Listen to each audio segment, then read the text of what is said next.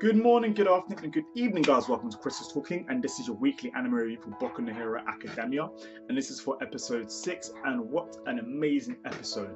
6 episodes in, only 6 episodes in, and already Deku is having so much character development. The amount that in Hitman Reborn, Suno took the whole series to get, and we get this in 6 episodes in, and it's not like it's rushed, and it's not like it's forced, and it's not like we're getting too much. We're literally seeing his mindset of how Deku is and how he's going to be a really good character. And it's things like this that when I read the manga, it shows that he's going to be one of the new top people in a Shonen Jump series. And you may be thinking, whoa, like Chris is going a bit too far, but I'm a manga reader and I can tell you, yes, Deku is definitely up there. And for you anime watchers and anime onlys, you'll get to see this be translated and like turned into the anime. And let me tell you one thing, it is following it panel by panel. Studio Bones are really killing it right now with making sure that it doesn't deviate from the original source. So I'm watching it and I'm like, yes, this is amazing. And like the colors from the story, from the fighting, the voice acting, and can we just say Grape Boy? I'm gonna call him Grape Boy because I've seen him in the manga, but he's a little one who has like the ball things on his head. Yeah, he's gonna be man of the year. Literally man of the year for this manga because he is too much. Like he is too much. And this is just an anime. When you guys read the manga or when it catches up to where we are in the manga, you guys are just going to end up loving him more and more. I love that we're starting to see more from other characters, and we got to see this through the students getting to create their own costumes and seeing their own thoughts and their own designs and how they want to be looked and treated as heroes. And on the theme of costumes, we get to see Deku's design for his outfit, and wow, yeah, that wasn't Sly Deku, that wasn't Sly. Literally, you're gonna try and say that doesn't look anything like All Might. Obviously, the green and the whole like jumpsuit kind of style doesn't look like All Might, but even All Might said himself, the bunny ear things just are easily a replica of All Might's hair. And then the smile thing he has around there, that's obviously because of All Might. But oh well, you know, Deku was inspired by All Might, so you go Deku. But hopefully in the series we will get to see a change and maybe an upgrade of his uniform.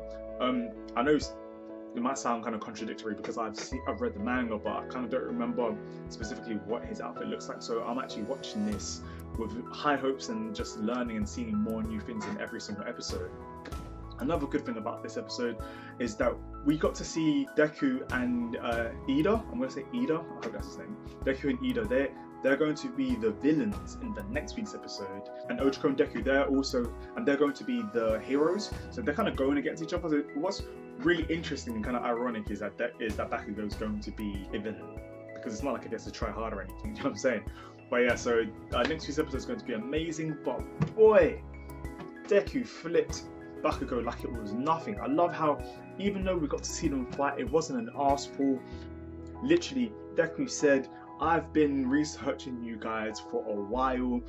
I've been researching all the heroes that I respect for a while. So I knew you're going to come in with the right hook, and he was able to use his own kind of martial arts to be able to take him down. That's really, really cool, because we know that if Deku was to even use 5% on any of the humans, they would just literally one punch. Literally, sorry about the singing, but you know exactly what I'm talking about. That would just be a Saitama kind of incident, so he can't be doing anything like that. But fortunately, Deku is a really smart character, and it's moments like this that are meant when Deku is going to be a really good shonen main character. You don't see many other shonen main characters like him, because normally it's the other kind of ditzy, but then they get the power and they have to figure out how to use the power. But no, it's literally Deku is really smart. He takes notes. You see him fumbling and like talking to himself. He's a proper nerd, and he's got all this strength, which he needs to learn as the series goes on. But it's not like if he's just randomly being given loads of strength and he's just going to be OP or anything. So that's super cool. I'm loving Ochako. She's great. I'm loving her relationship and her connection to Deku. How she told him that, oh yeah, Deku doesn't sound like an insult. It actually sounds pretty cool. It sounds like hope. I was like, oh, check you, Ochako. Yeah, I remember that in the manga, but it's been a while, so it was really nice to see Ochako being more nice to Deku. It's nice to see Ida as well, talking more with Deku as well on like a normal level. So like we're now seeing anime that those three are going to be more on a closer friendship kind of level, so that's nice. We also got to see loads more of the other characters, And All Might and Eraserhead, yeah, they're still having that rivalry thing right there. Overall, I thought this episode was really, really good. We're getting to see so much more from Boku no Hero Academia. You guys are being blessed to get to see it without knowing what's happening in the next future episodes, but I'm loving it because every episode from now is just going to be fire. So yeah, the music was great, the animation was Studio Bones killing it as usual. The art, if you don't like it, you don't like it, but I really love the art, so for me, it was all good. The characterization with Deku and Bakugo, that was really cool. And what else was there? So yeah, and just seeing all the other characters and the progress that they're getting in Deku's characterization build up from how he was in episode 1 to now.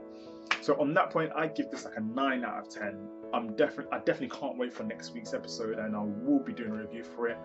Guys, if you like my video, do like, share, subscribe, and check out my playlist for my other stuff, because I also do Carbonara of the Iron Fortress reviews. I also do Boku no Hero Academia reviews, which is this one. I do One Piece reviews, as well as other manga series and random video blogs and stuff like that.